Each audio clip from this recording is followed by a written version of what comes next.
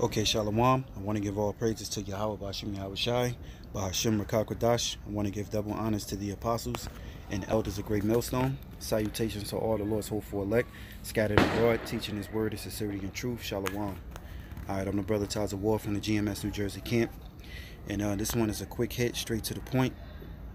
The title of this lesson will be that mortality might be swallowed up of life. That mortality might be swallowed up of life. All right.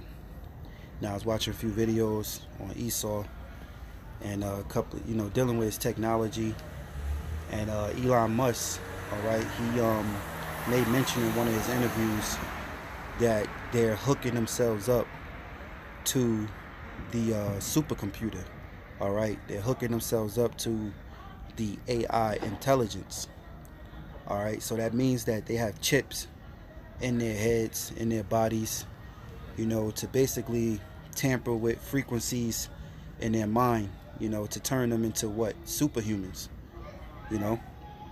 And that brought me to this, 2 Corinthians 5, when Paul speaks here about mortality might be swallowed up of life. So there's a race, all right, with Esau to take away the blessing that Jacob supplanted him from. All right. Now, when you read on Jacob and Esau, you understand the story. You read in Romans 9. Matter of fact, before I get this, let's get that real quick. This is Romans 9, and about the verse, okay, this is Romans 9 and 7. It says, neither because they are the seed of Abraham, they are all children, but in Isaac shall thy seed be called. Okay, so not everybody, okay, of the seed of Abraham are they all children. Children of who? Children of Yahawah, BaHaSham, Yahawashi, meaning the chosen. It says, but of Isaac shall thou seed be called, because that's what the line and the chosen line came down to. All right, from Abraham, Isaac, and to Jacob.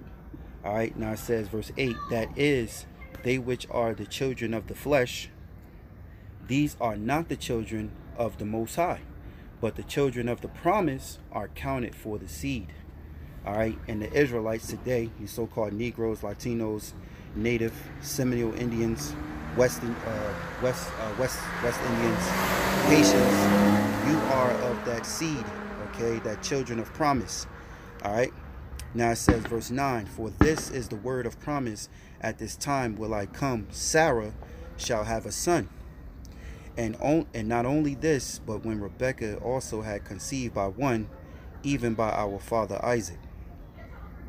For the children being not yet born, neither having done any good or evil, that the purpose of the Most High Yahawah according to election might stand, not of works, but of him that calleth. All right, so that's my point there. All right, that I want to make is that through Jacob and Esau, it says, for the children being not yet born. So before Jacob and Esau were born, it says, neither having done any good or evil, that the purpose of Yahawah according to election might stand, not of works, but of him that calleth.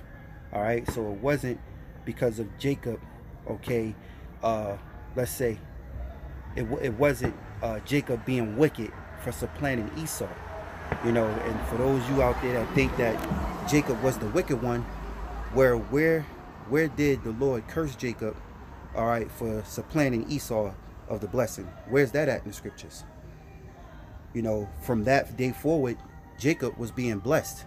Matter of fact, his name, Jacob, was turned into Israel. Okay?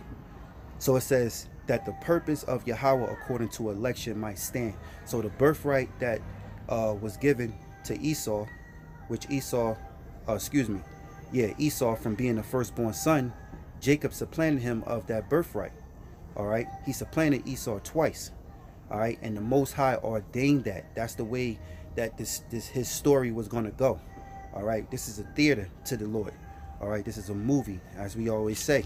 It says that the purpose of Yahawah according to election. So it's about the election. The Lord chose Jacob, not Esau. It says that according to election might stand, not of works, but of him that calleth. Okay, So let me go back to 2 Corinthians, the 5th chapter. All right, because Esau is in a race. He's fighting tooth and nail right now. All right, to take that blessing away from Jacob. All right, to get back that blessing which he had from being the firstborn son. Okay. And right now you see Esau, right now he's pushing out his RFID microchips, which the Bible calls the mark of the beast. All right, he's dealing with 5G technology. He's dealing with AI intelligence. This is all what you call his power. All right, to achieve mortality. Okay, mortality might be swallowed up of life. All right, because he wants to live forever. Scriptures say, and his inward thought is that that he might live. That how I go. Slakia. Let me look it up. Okay, I'm gonna try to make this quick. My battery's gonna die. So the precept I was looking up, I wanted to get was Psalms 49 and 11, and it says, their inward thought is that their houses shall continue forever, and their dwelling places to all generations. They call their lands after their own names. So Esau's goal is to live forever, all right, which is that birthright. That birthright that was given to Jacob, which really living forever is a part of paradise, all right, that we're going to have given to us by Yahawah BaHaSham Yahawashi. So when Yahawashi cracked those clouds, all right, we're going to start to live in that paradise. So let's read here real quick. This is 2 Corinthians 5 and 1. For we know that if our earthly house of this tabernacle were dissolved, we have a building of Yahawah, and house not made with hands, eternal in the heavens. All right, so what Paul is saying is that for we know that if our earthly house of this tabernacle were dissolved, what is that house? That's these bodies. All right, this flesh. Okay, it said, our bodies being dissolved, meaning going back into the earth. All right, and the worms come up and eat the flesh, and that flesh becomes that dirt. All right, our spirits go back up to the Heavenly Father in paradise, which is the fourth dimension. What should I say? The first paradise. Now it says we have a building of Yahawah, right? In hands not made with hands, in house not made with hands, eternal in the heavens, meaning that's that spirit, the celestial form. All right, and this gets into reincarnation. All right, you can tie this into reincarnation. Paul is clearly telling you that we have a celestial form, okay, which is eternal in the heavens. We always have this form first before we in the flesh. Okay, so it says in house, that house is the flesh, the house is the spirit, okay, that body. It says not made with hands, okay, eternal in the heavens. Now it says verse 2, for in this we growing earnestly desiring to be clothed upon with our house which is from heaven.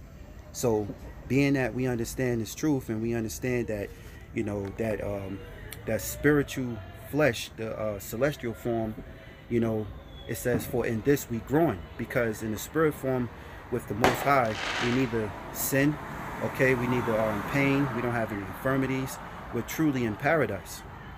Okay, so for in this we growing earnestly desiring to be clothed upon with our house which is from heaven. All right, now Paul is talking about that new body, because when Yahawashi cracked those clouds, all right, Paul made mention about we're being changed into a twinkle of an eye. All right, meaning we'll take upon that new body where the spirit and the flesh become one. All right, the Lord take out that stony heart out of the flesh and give us a heart of flesh. All right, to where we'll never go off, meaning we'll live forever as as we was before. All right, before the transgression of Adam, being that Eve got beguiled by Satan in the garden, and we truly know who that the serpent is today, and that's Esau. All right, that deceived Eve. Okay, and Adam in the transgression, Adam going into the Hebrew word Adam, I believe, meaning to ground, or go back into the ground. All right, so from then forward, that sin came, that we went back into the ground. We didn't live that long life as that we once was. Okay, but we're going to go back into that when Yahawashi come. So it says, for in this we growing earnestly desiring to be clothed upon with our house which is from heaven. So we will rather be in that form, because that is paradise. It says, if so be that being clothed, we shall not be found naked. Why? Now that nakedness represents sin, because we don't sin when we're in that celestial form amongst Yahawah, BaHaSham, Yahawashi. This is also, this can go into judging. You know, 2/3 of our people think that you can't, the Lord's prophets can't judge. Well, the Lord sent forth prophets to judge you. All right, because when you're judged here in the flesh, when you go up to the Most High, your sins come before you, and then you rest. But your judgment of the Most High that He put upon you for your sins, it plays out in the flesh. It says, if so be that being clothed, we shall not be found naked. All right. It says, verse 4, here's the point. For we that are in this tabernacle do growing, being burdened, not for that we would be unclothed, but clothed upon, that mortality might be swallowed up of life. Okay? That mortality might be swallowed up of life. All right, and being that this is a quick hit, let me get the quick definition. Mortality, quick Google search.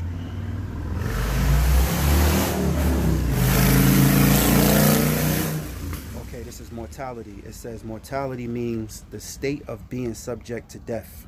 The state of being subject to death. It says death, especially on a large scale. All right, so the point there is that the state of being subject to death. So when we're born in this flesh, we're subject to death. All right, and you can go into Deuteronomy 28 and 15 into the curses, and the curses speak about how when you read down, it says, where cursed thou when thou come in, cursed when thou go out. All right, so when we're born in captivity and we're not in paradise on the earth, okay, we're subject to death. All right, so Paul is saying here in verse 4, for we that are in this tabernacle do growing, meaning in this fleshly body, being burdened, because we're burdened, we're troubled, we're persecuted for the name of the Lord. All right, it says, not for that we would be unclothed, but clothed upon, that mortality, all right, that's subject to death, might be swallowed up of life. Okay, so Paul spoke about also the sting of death. Yahawashi has come to take away the sting of death. You know, so I hope this lesson was edifying. All right, you got Esau, Edom, you know, plugging themselves up to the supercomputer. A lot of, they said, billionaires, millionaires are taking these chips, you know, so that they could be on a higher level. All right, they can think, you know, think quicker, or, you know, be more brilliant in ideas as far as being, you know, creature.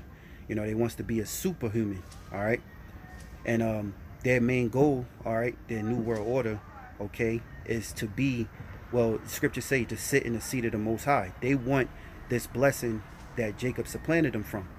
All right, they want to be able to make mortality be swallowed up. All right, they want to be able to live forever and all that through, you know, being carnal. But that wasn't promised. All right, that is being wicked and carnal, as Esau is. And what they're doing is setting the stage for Yahawashi to come. So I hope this lesson was edifying. I want to give all praises to Yahawah, BaHaSham, Yahawashi, BaHaSham, Qadash. I want to give double honors to my apostles and elders of GreatMillStone. Salutations to the Lord's hopeful elect. Shalom.